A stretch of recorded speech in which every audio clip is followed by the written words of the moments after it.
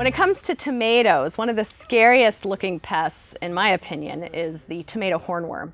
Now it's a caterpillar. It's a green in color. It has white stripes on it and a very distinctive black spike on its tail end. It typically will crawl on the plant, eat the leaves, eat the tomatoes themselves, and cause a lot of damage.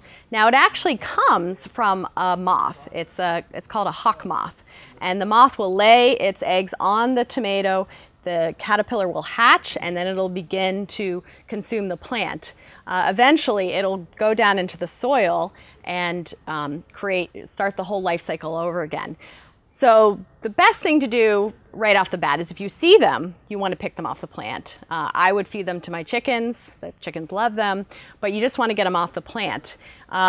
They typically blend in with the foliage, so you got to look closely. They hide well.